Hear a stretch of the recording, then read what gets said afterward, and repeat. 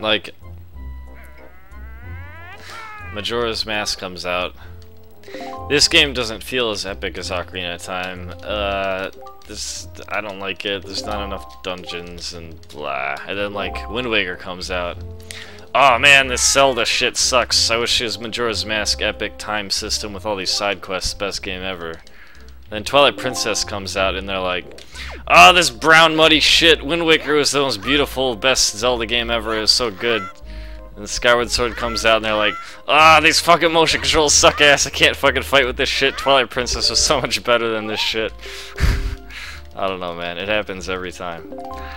I've seen it happen. And it will happen again.